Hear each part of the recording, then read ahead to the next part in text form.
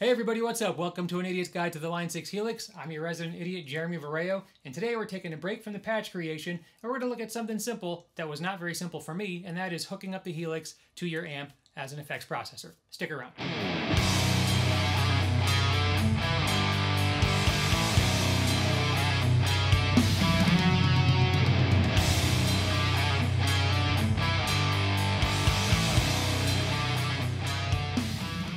Alright guys, like I said, today we're going to take a look at how you basically just hook up the Helix, whether it's a rack, floor, whatever, to your amp of choice. Quick rundown of why I'm even doing this, and I know it sounds super simple. Oh, you just hook up the send and return and you go. You know what? It wasn't that simple. Well, at least not for me. I have 4 amps in the studio that I run into an amp switcher made by Bruce Ignator, the Ignator SS4 amp switcher. I was like, what was that, meth mouth? I then run the amp switcher into a 2 Notes Torpedo studio, and I have 4 different setups for cabs depending on which amp I'm using. From there, I go also out of the switcher via MIDI to the Helix rack, and I've got an effects chain that I had built for each amp, and I'm just using the 4 send and returns on the back of the Helix rack to go to the effects loop of each of these amps. I missed it.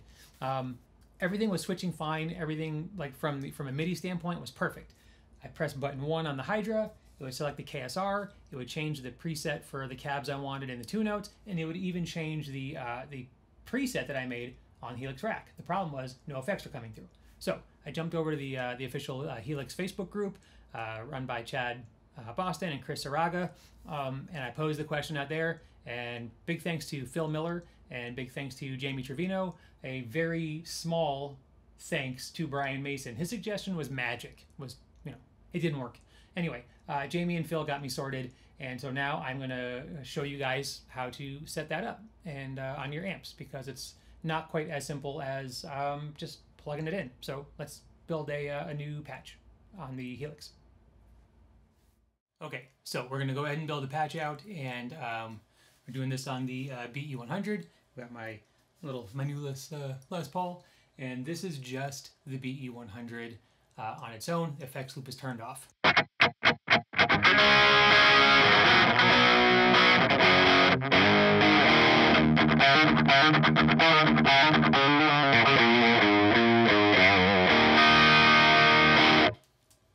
Because right now, with it off, you have signal.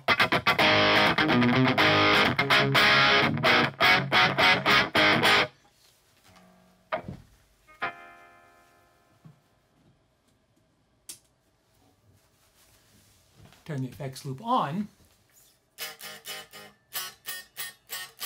no signal. So what you got to do is, this was what Phil Miller suggested, was go to your send and return blocks. Oh, I should explain. Sorry. On the BE-100, doing the send from the amp to return to on the Helix rack, and I'm using return to because this is the second amp in my setup. If it was my first amp, I would do return or send 1. So anyway, send from the amp to return 2 of the Helix. Send 2 from the Helix to the return of the amp. So you've got your send and your send. Now, what Phil suggested was picking a send return block, and oddly enough, starting with the return block. You go with return 2 because that's where we are. Like I said in my signal or my chain in my recording setup. Do another block, send and return, and you're going to do send 2. So effectively, I should now have signal, at least going to the amp.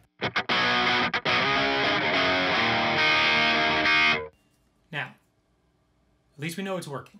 We can stick effects anywhere between these 2 blocks that we want, and we'll be fine, right? So just for the heck of it, stick a reverb. We'll do that guy. And I don't even care what it sounds like, but just proof of concept. We have reverb.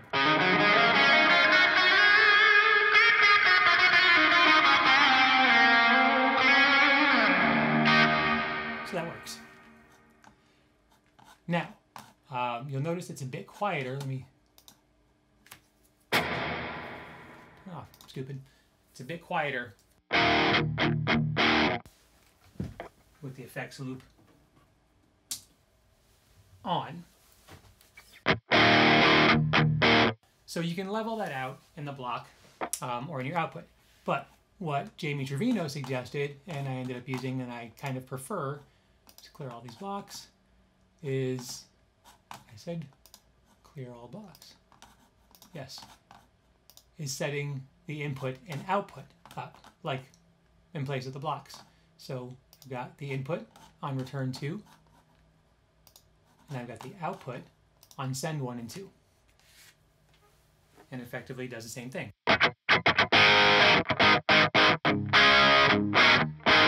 That's effects loop off. Effects loop on, it'll still be quieter. Oh, maybe not. But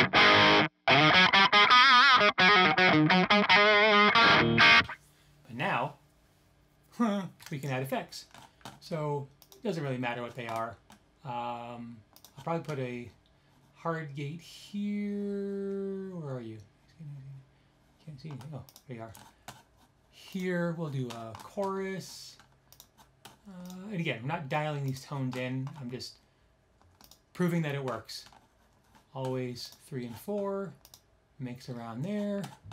We'll put a delay on. Ha ha ha ha ha. Simple delay. About that. Mix about there. And what the hell, we'll do reverb. And let's do a room. Like that. So, you can see we have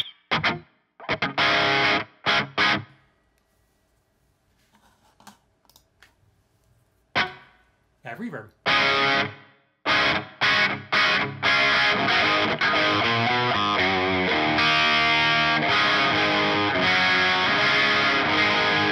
Probably out of tune.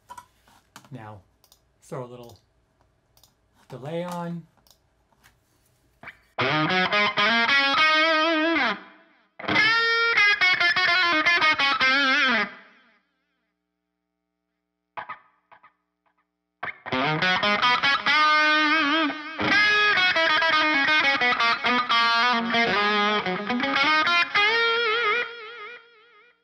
Hit it with a little chorus. Hit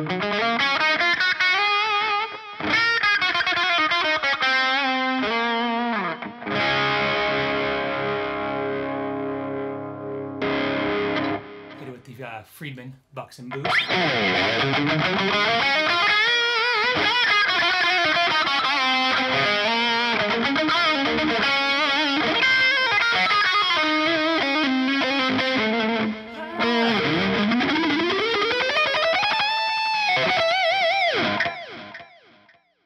So we see it's working. Now, the one thing that I did say was that it was a little quieter, and so you have this, my tripod's in the way. I found that if I go up about, what the hell did that say? It's about 3 dB, close enough to get it level with the effects loop turned off.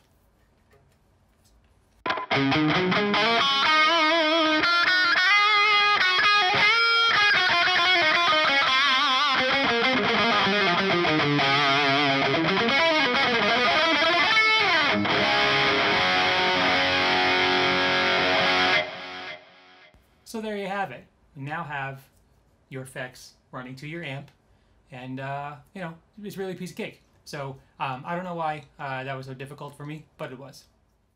All right, guys, there you had it. Fumbled through it a little bit because, you know, I just figured out how to do this today thanks to the help from the guys over at the Facebook group, and just wanted to kind of put this out here because I can't imagine there's nobody else struggling with this situation or getting frustrated.